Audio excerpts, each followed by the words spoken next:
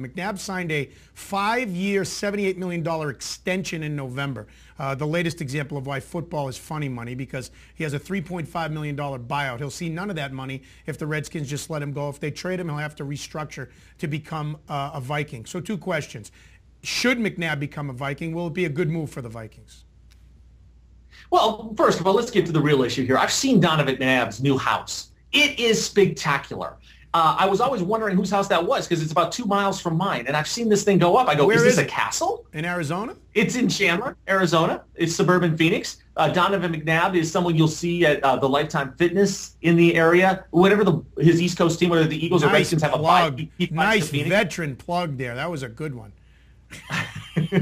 Although you should have added in, I would have coached you up, one of the many celebrity athletes you'll see at the Lifetime Fitness Centers, one of the numerous Lifetime Fitness Centers all around the country. Right. You know, but when you are talking the #1 health and fitness facility in the country, you are going to see A-list celebrities. You're going to see athletes. They're pickup game nerds. McNabb loves to play basketball. He'll mix it up. Not as tall as you might think, but he likes to get in the gym and mix it up. You know, it's a good move for the Vikings. It is, okay? Because he was completely done with those East Coast teams. Could not have been in 2 worse teams for him to be on the last 2 years, Philadelphia and Washington. Now, we keep saying about this guy that he needs a fresh start, but you know what? For whatever reason, he's got a personality that people don't like. I don't know what ticks off Bernard Hopkins or some of these other people that have to write rap songs about how much they hate Donovan McNabb, but I think if his head's on straight, I think he's got another year for sure. And if you compare that to a rookie who's in completely over his head, you know, I think it's a good move for Minnesota. Well, and also it's a great move because whatever Ponder becomes, he now gets to learn under a veteran quarterback like McNabb. By the way, I do know why so many players feel so strongly against Donovan McNabb. He puked in the huddle in his Super Bowl.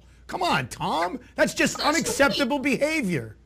Oh, really? What, is he supposed to carry an airbag or a bag from the airline with him? Oh, your leader is puking at the key moment. Come on, boys, let's storm this hill. I mean, that's unacceptable behavior. Hey, here's the deal. There must be something about him, though, because you don't hear other athletes call out athletes like they felt the liberty to with McNabb. Say what you want about Terrell Owens, but the guy's a competitor, and he does want to win. He recovered from that broken leg to play in the Super Bowl pretty damn fast. So there must be something about Donovan. Maybe he's just one of those guys that's good enough to get you close, and that's about it. And then maybe the moment becomes too big for him. And I think that might be an accurate way to describe it. It's a legitimate debate. It's actually the LeBron debate until he wins a championship, even though McNabb might not be as high profile as LeBron. All right, let's move on to another quarterback, Matt Hasselbeck. I'm going to make a definitive statement, and I'm going to see how you feel. Normally you disagree with these statements, but I'm not sure how you're going to go with this one. Matt Hasselbeck is 35 years old, but he's still got a lot of football left. I know it.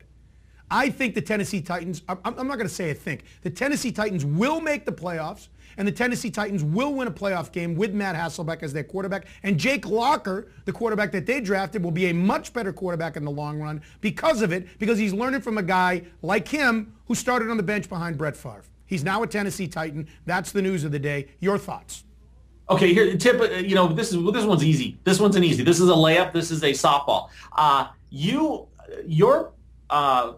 You're saying that because Hasselbeck is from the Boston area. He's from Norfolk, Massachusetts. That's right. There you go. See, all I need is someone's bio, and I can see your East Coast snobbery weave its way in. Stearns, you know as well as I do, Hasselbeck was nothing until he came into the arms of Pete Carroll. Stop it, will you? He took the team to a Super Bowl without Pete Carroll. Did he win that Super Bowl? Oh, stop it. Stop it. Did he win a division with Pete Carroll, former University of Pacific athlete? Yes, he did, Stearns, when no one expected him of it. You can make this Pete Carroll, West Coast versus East Coast all you want, but you know that Matt Hasselbeck is a good quarterback. You know it, Tom. Well, I know he's a much better quarterback after having the ability to be coached by Pete Carroll. So, yes, if he can take some of that with him to Tennessee. By the way, who's the coach of Tennessee? Did they get rid of Fisher? We just had a guy named Jimmy Young on right before you a little while ago. He runs a website called Music City Miracles, and we asked him all about that. And I was about to ask him how Hasselbeck is going to fit with Jeff Fisher. And I had to remind myself that Mike Munchak is now the head coach of the Tennessee Titans. Hey, here's bottom line, Stearns. You know this as well as I do. This is going to be a weird NFL season. Teams that have had some sort of semblance of togetherness, haven't changed coordinators or head coaches, do have an advantage. Think about it.